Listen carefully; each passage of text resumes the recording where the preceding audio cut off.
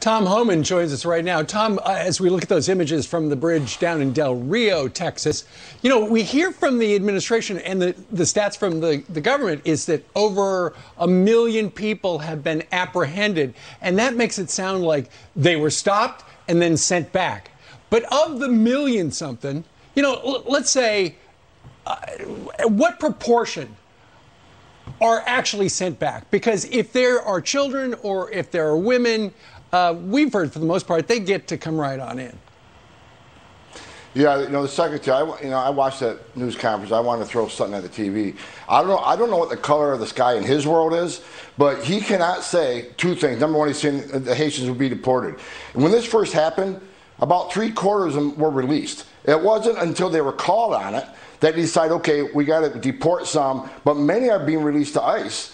And ICE will release them. I mean, if you look at the number of detainees ICE has been ordered to release if they're non-criminals, so it's a shell game. Maybe the Border Patrol is not releasing them anymore in the last couple of days, but they're being sent to ICE, and they'll be released from ICE. Another thing he said, when the reporter asked him, do you have operational control of the border, he said yes.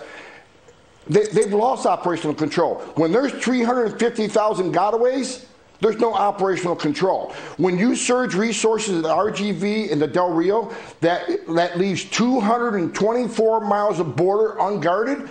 I've seen the assignment sheets. 224 miles of southern border were unguarded because they had to surge resources to these other areas.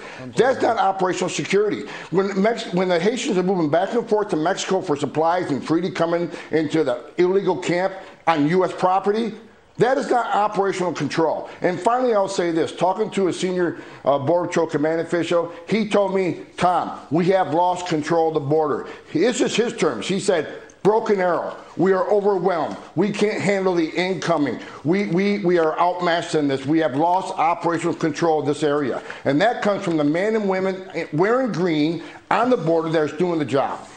What specific stories does he say when he talks to these individuals? Look, there's a lot of these people are coming across. The reason they're coming is because the administration's actions mean more than words. He can sit up there all day long and say, don't come, you're going to be removed. But they have released hundreds of thousands of people into the country, many with COVID. The people see this. Once they get to their final destination, they call their relatives, they call their friends. The cartels are using numbers, how many people are being released. So the secretary can say all he wants, don't come. But based on their actions and how many people have been released in the United States, they're going to keep coming. So just warning them not to come is not working. Their actions speak louder than the words. Tom, don't tell us don't come. If they want to actually get that message out, take out ads, radio, put it out to local governments, make them make the announcements to let these people know don't come. He has a press conference. He's telling us that he doesn't want them to come. Is this a joke? It's absolutely a joke. And look, if you don't want them to come, then enforce the law. Detain people, remove people, stop releasing people.